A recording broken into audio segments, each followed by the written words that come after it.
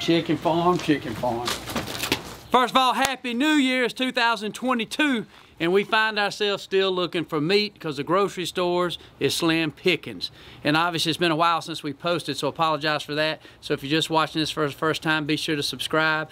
And for all you subscribers, we're back. And we're on Susie's Ridge, and it's begun a new chapter because it's 2022, and right at the end of the season here in Georgia, my son had a chance to pop a few does, so we're up here cutting them up, having fun, and we're trying to make sure we got plenty of supplies to get us through the next deer season. So we're gonna go into Susie's Ridge, and we're gonna go in here, and we're gonna grind a full deer. So we've got a tub of meat, and obviously we got one of the deer behind us that we still got to cut up, the skin out, that's ready to go. But we're going to show you, in our opinion, some different varieties of grind meat that you can put into your freezer, depending on if you want some beef fat or if you want it very lean. So obviously, whoever is watching this, based on your needs, this is what we go about doing when we're adding beef fat, or in some cases, straight cubed venison, or straight grind venison. Y'all, come on. Here's the grinder we're using that Meat Your Maker makes. If you go to meatyourmaker.com, it'll give you a list of prices and different kinds of equipment. I love this grinder right here. My buddy Stevie right here, who's cut meat all across the country, has been really tickled with it. And what I like about being able to handle your own meat is the fact that obviously you're the one touching. Here's something that we got prepared in here that we're gonna grind. This is just pure venison that we have deboned off the doe that my son Waylon shot. We got it like we want it based on what we've had history with that we like. Not a lot of fat, just a little bit. Now, what I like about grinding it yourself, if you want to and you want a straight, lean venison grind, you cannot have to add any beef fat whatsoever. So obviously if you get your deer processor, a meat processor, or a deer processor, they'll do it like you want. 90% of the time, if I do that, I ask for cube and grind. However, just as a note, if you don't ask for beef fat, they're going to grind your deer just pure venison. So if you ask for beef fat, it's going to drive the price up. So you can buy beef fat at your local grocery store and a lot of different places. You can even buy it online. And so what we do, in some cases, for instance, my wife, she likes a clean, straight venison grind for her chili and a lot of times for her vegetable soup. For me, I like a little beef fat because one is, beef fat is delicious. Let's face it, if you ever eat a ribeye, you know how delicious beef fat is. But I also add it for making burgers. So what we're going to do is to go ahead and show you how this grinder works, number one, and also we're going to add some different beef fat. And so by rule, Stevie, what do y'all typically do? He works in a deer process place. If you add, what's your average ratio of beef fat to venison meat that you would add? The average rate that we use here would be 2 pounds of fat to 10 pounds of meat.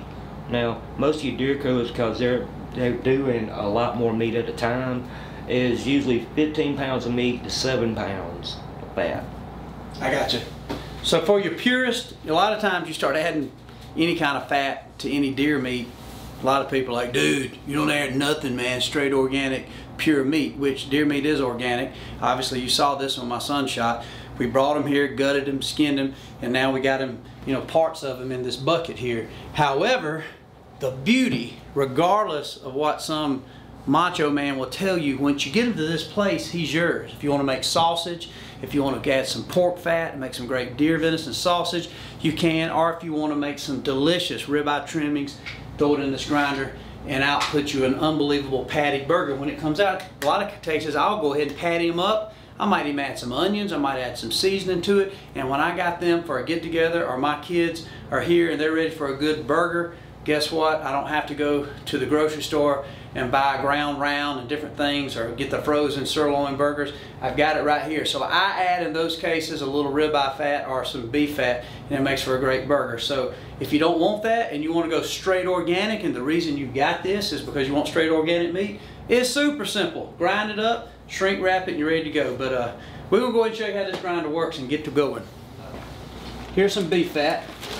This is we bought from the local grocery store down the road, and that's just straight beef fat. It's in little pellets, and we're going to add, like Stevie said, we'll add about 1 pound to 10 pounds. So depending on how you want to do it, sometimes we'll even grind a little bit and add very little beef fat. We'll throw it on the grill and say how we like it. So I would say don't put too much, because it defeats the purpose of why you're going to be eating venison anyway, and also the reason your heart doctor will tell you to eat more venison. So I add a lot of times just enough beef fat to give it a little flavor, but mainly to keep the meat stuck together if I'm trying to grill it. So the beef fat is mainly to help the substance of the meat stick together when I'm trying to grill it to make a cheeseburger.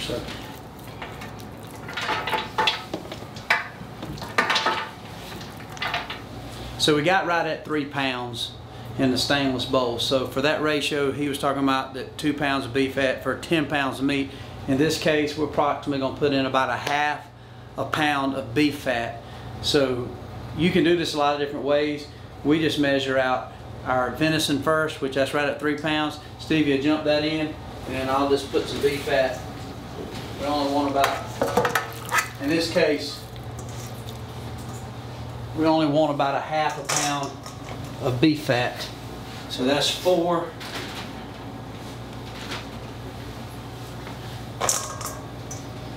We'll leave it at that. That's about a little over 8 ounces, which is close to half a pound of beef fat. So you can do a lot of different ways. You can mix your beef up in a tumbler with the fat.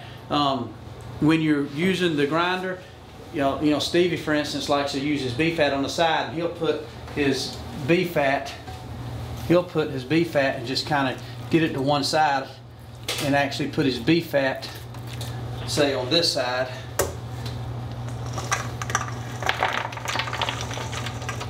And then with your tool, you can kind of rake it in as you go and get a good even mix. So depends on how you want to do it. There's a lot of different ways to skin a cat, but the coolest thing about this whole process, it's yours, and you can do it however you want to. You can go with the rule of thumb of how you mix meat and add beef fat. So your first batch or two, you're going to realize, man, I got a little too rich in beef fat. Or you might realize you like venison with no fat in it. So let it be yours, and that's the beauty of these products. It's yours. You can do it how you want to. You know what? If you add it a little rich and you don't like it as good, well, you know next time to add a little less. So to your family's taste, to your taste, that's the way you can do it, and that's what I love about it. And what I like about this, look at this beautiful cuts of meat. We'll cube this, but we're going to leave that to another conversation. Right now we're going to work on some great grind. And what I love about it, the only people that have touched this deer is me and Stevie. I know every morsel of it, and my son shot it. What an unbelievable pride factor is when we sit down for a good burger or some good deer chili, that I can talk to my 5-year-old son and say, boy, this is the deer that you provided for the family. So let's fire this sucker up and let's grind it out. We're going to show you what kind of product.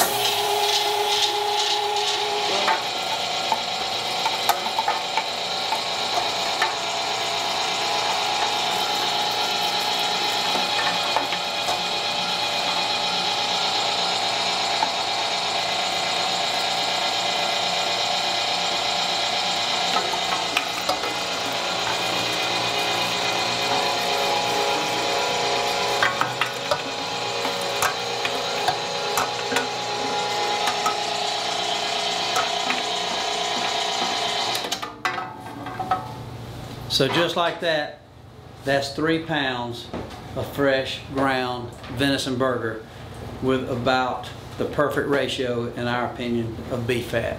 That right there make a good burger. It'll be great for chili. It'll be great for anything that you desire. And I promise you, unless you tell them, there ain't a single person or guest that'll come over that will say they're eating deer meat. Now, if you want to just grind it clean, you can do that too. But that's the ratio we just talked about. That's about a half a pound of beef fat per 3 pounds of meat. We'll take that now and we'll put it in these bags. We'll shrink wrap it, we'll date it, and we're ready to go. Put it in your freezer and it will keep a long, long time. So, true organic meat. In this case, we added just a little bit of beef fat.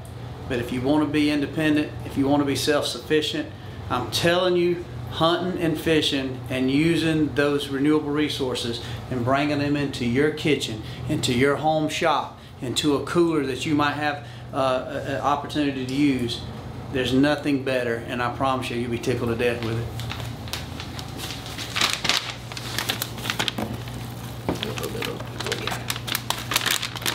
Another thing I found too, in this case, this bag is a little big for what I'm doing, but I found about the perfect, in this case, see, I got about 2 pounds right there, and that's probably a pound left. I like to put my venison in 2-pound bags because what I found with 2 pounds, that is a perfect for a good average pot of chili. If you're packing yourself and shrink wrapping it, 2 pounds is perfect. In a lot of cases, if it's just me and my wife, I'll also package me up some pound bags, and that way for your average meal, let's say your hamburger helper that you buy, it usually calls for a pound, double the recipe. In my case, I got 5 kids, a big family, so pound to 2 to 3 pound bags is what I do, and it gives me an opportunity. I can label it here how much it weighs, and therefore when I'm thawing out meat, depending on who's coming over, I know what to do. Typically, if it's just my wife and I'm pulling out the pound, or if it's a pound, I can double it, and in this case, that's about 2 pounds of ground meat right there that we'll package up. Be ready to go.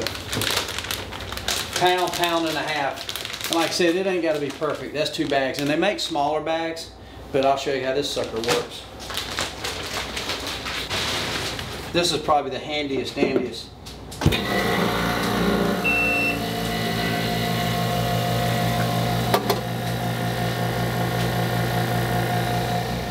So simple. You throw it in, it pulls all the air out of it, it seals it, and it locks it in. If you want to use it in 2 days after you throw it in the freezer, it's good to go. If you use it a year later, it's still good to go. So very simple, unbelievably efficient. This whole product line that Meat Your Maker got out is some of the best I've seen, and I love it. And I got great pride in being able to have some of these animals put in these bags and to thaw them out and tell the story around the dinner table, especially when my 5-year-old's the one who got it.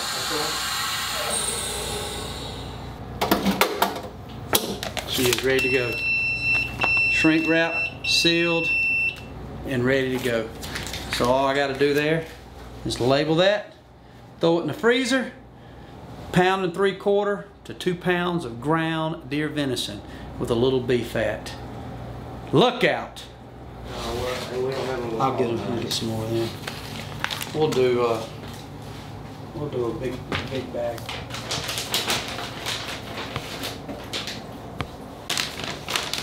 Here's another beauty of this being able to handle your own meat right here.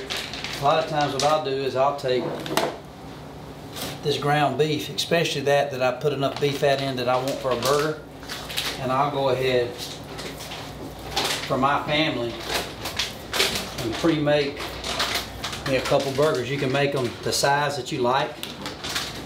If you even have your favorite seasoning, you can go ahead and put that in there. But what I always do is make a couple pretty good size one.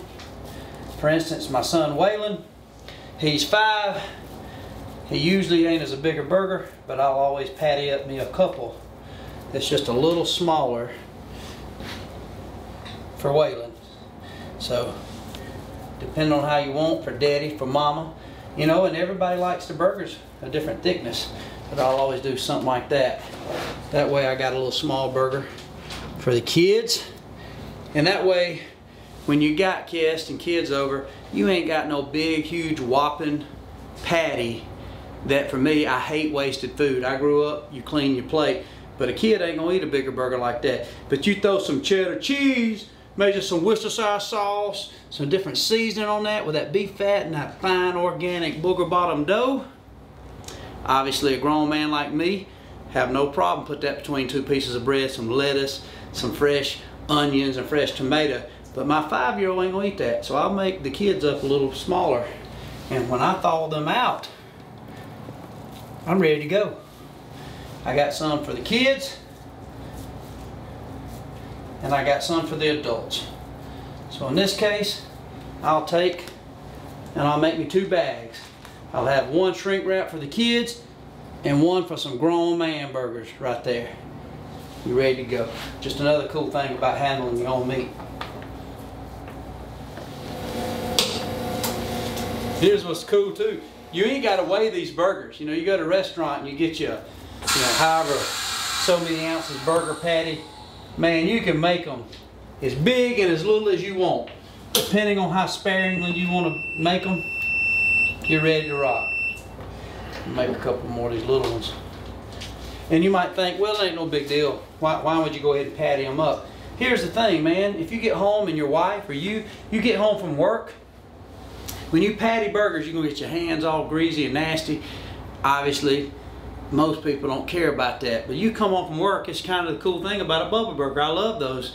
That product is you jump and throw them on the grill. Here, you thaw this out, pull them out of the pack, throw them on the grill, and you're ready to go. You ain't got to sit there and let meat thaw out and then prepare it. Then you can throw your seasoning, whatever sauce, whatever dry seasoning you want, or nothing at all. So while you're doing this with your buddies, a lot of times we do this, we'll have cold beverages flowing out there. A lot of times we'll have the grill fired up and something like this, we'll throw on the grill right now and go ahead and eat. We can throw them out for lunch, or we can have lunch as we're cooking. And so there's so many cool things when you got the product and you got this equipment. And again, there is no perfect way to do it. You do it the way you like it, and that's what I love. You don't have to be influenced other than different advice that people have because they have been doing their meat. You can talk to your local processor. You can go and talk to the place that you buy your burgers from that maybe you like at a local market, and you can ask him, you know, hey, what is this, what is that, what's this cut of meat, and they'll tell you.